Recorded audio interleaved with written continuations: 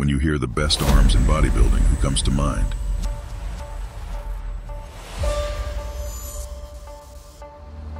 His arms are renowned.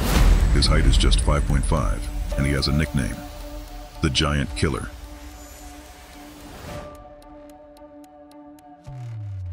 His arm size is 22 inches, his chest size is 58 inches, and his waist is 30 inches.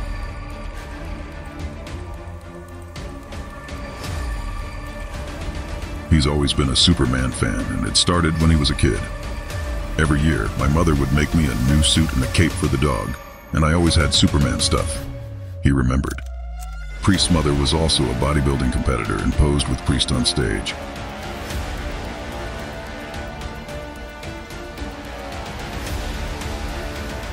Priest started training at the age of 12 with the help and support of his grandfather.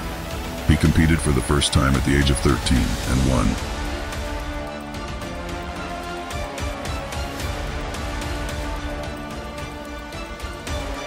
He went on to win numerous other competitions, leading up to his winning the IFBB Mr. Australia at 16, 17, 18, and 19.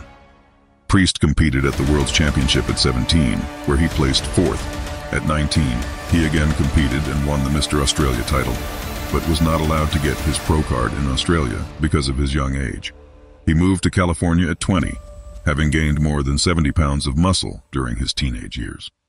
It was then that Priest decided to enter an amateur competition, the Niagara Falls Championships. Lee Andrew McCutcheon won the 1989 and 1990 Australian Championships. He ended his amateur career by placing 4th at the 1990 World Amateur Championships.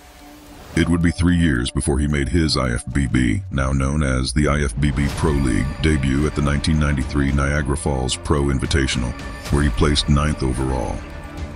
It was his only appearance that season. In 1994, Priest was invited to compete in the Arnold Classic for the first time. Kevin Lebrone won the title.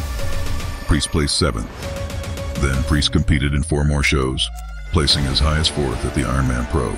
I just don't see it's fair.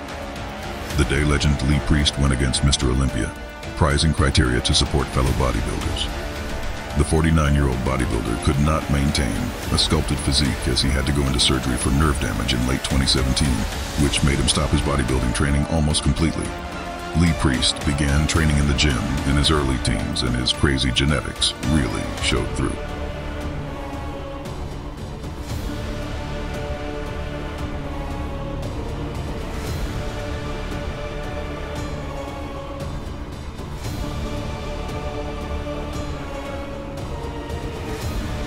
He competed in his first contest at the age of 13 and won.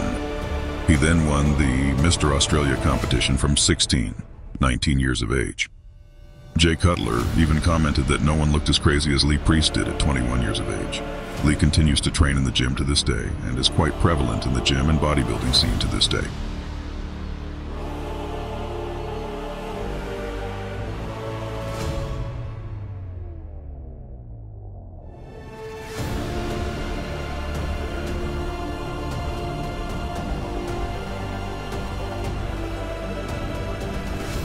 Win until 2002 at the San Francisco Pro. He placed 6th at the Olympia that year, his final Olympia appearance. Coleman won that show for his 5th of 8 Olympia titles. Priest's last full season in the IFBB Pro League was in 2005. He started the season by placing 2nd at the Ironman Pro and 4th at the Arnold Classic. His second pro victory came on his home turf at the 2005 Grand Prix Australia. In 2014, Priest was involved in a car accident that resulted in a neck injury. Subsequent nerve damage forced Priest to undergo multiple surgeries, which prevented him from training for a long time. However, he recovered enough that he could resume training in recent years. Whether Priest returns to the stage in the future is unclear, but his photo certainly piqued the interest of many bodybuilding fans.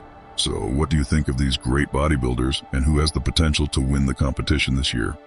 Let us know in the comment section. Please like, subscribe, and share to Muscle, and press the bell icon for future updates.